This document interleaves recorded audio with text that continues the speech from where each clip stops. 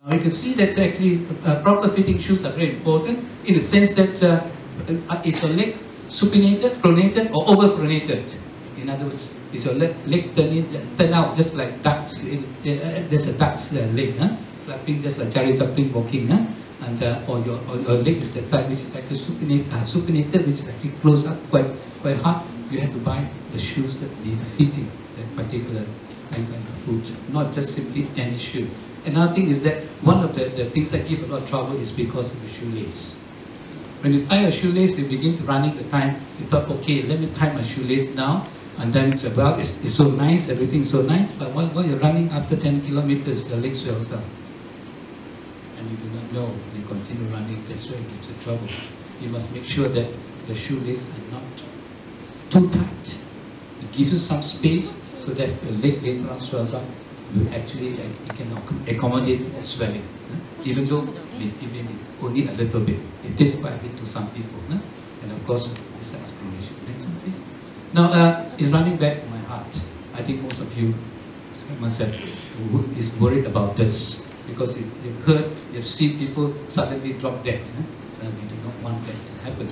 Running a marathon hard is hard. What's so called recently, in fact, the latest study, which is only published on the 9th of October this year, this month, by what's so called the Canadian Journal of Cardiology, says that actually running is bad for heart because it can hurt. But provided you do training properly.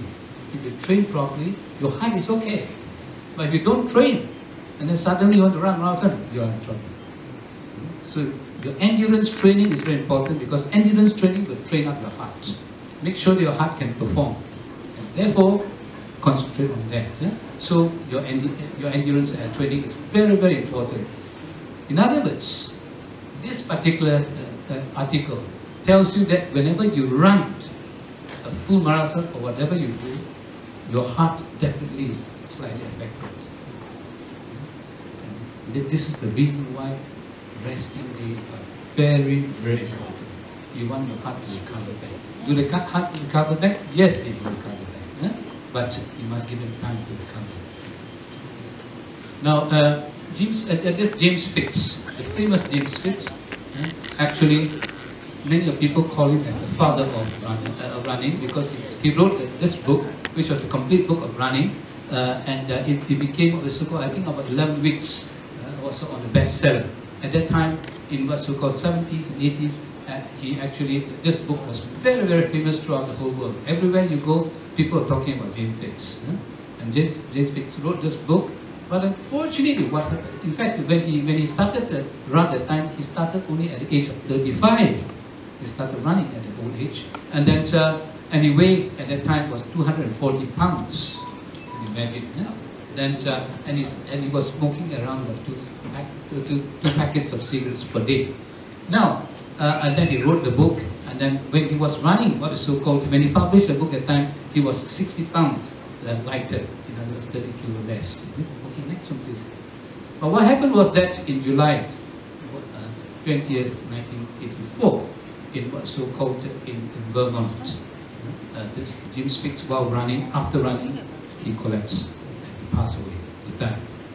At that time, when the autopsy shows that actually his heart, there was actually blocked vessels. One was 95%, second one 85%, and the third one was 50%.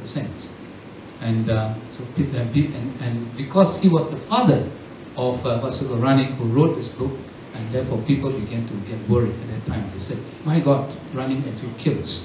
And therefore, a lot of people started talking that we should not run endurance runs. But if you look very carefully into the Jim Fitz case, which type of family does he come from?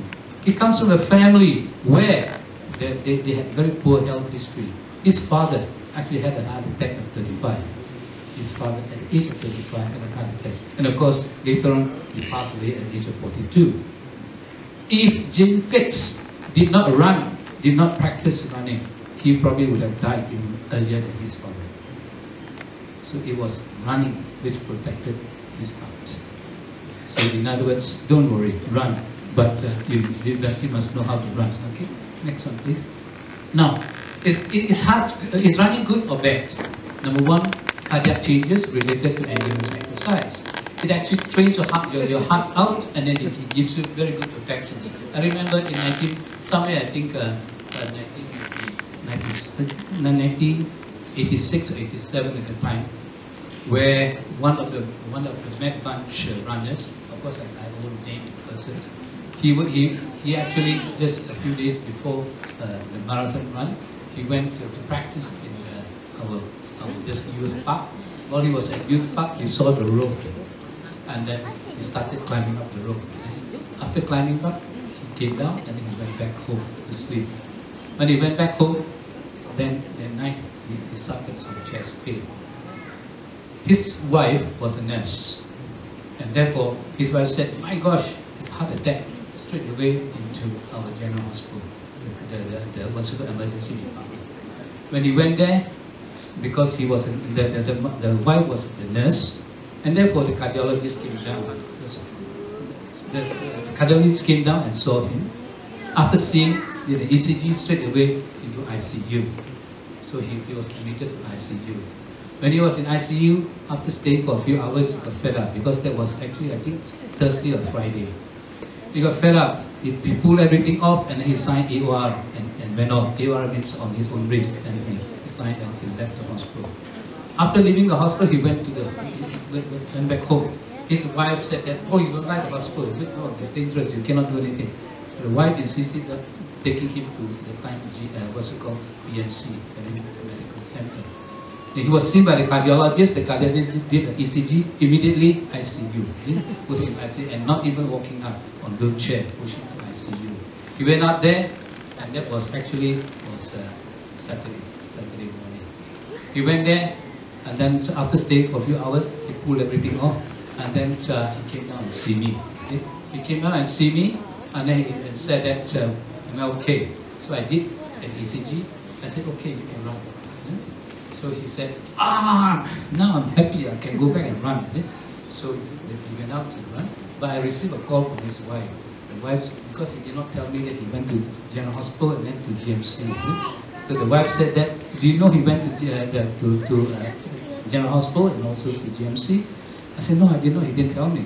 I said, "Okay, if my husband ran and then he collapsed, we'll sue him." So you can imagine, it was frightening. But I was not that worried at that time. Because why? Because he was the guy who ran in our first marathon, which was in 1982. And at that time, I told you, we did actually a survey of all the out of 649 runners, we did more than 300 over runners, ECG, blood tests, and everything. So from ECG itself, I said, no problem, you can run. Why was it so? Because at that time, a lot of cardiologists still did not understand the cardiac changes, or the ECG cardiac changes, and also got in runners, in particular endurance runners. If you are not reading it carefully, you think it's a heart attack. Because why? Because your heart becomes bigger. Your heart becomes bigger, your muscle becomes stronger, and therefore it beats even harder. And because of your heart muscle becomes bigger and thicker, the transmissions of the impulse, in other words, your electrical impulse transmit across it becomes slow. And that mimics exactly like heart attack. And because of this, the cardiologists, we don't blame the cardiologists. They said, no, you cannot run. And therefore, but this man ran our marathon. After running the marathon, I remember our medical base was in the city stadium. After finishing the run, he came back and was shouting at me, "Dr. Yee, I finished my run and better timing." No? So I said, while he was shouting, the cardiologist was standing next to me. He said, "What? You ran?" I said, "I told you not to run, isn't it?" He said, "Yeah, I finished my run already." And walked off. Now, because of this, therefore, in 1992, the International Olympic Council got worried about this because of interpretations. ECG gave you very wrong reading. Because of this, and also because many runners collapsed and died. So That's how they started the IOC started also a course which is known as the Masters in the Sports Cardiology.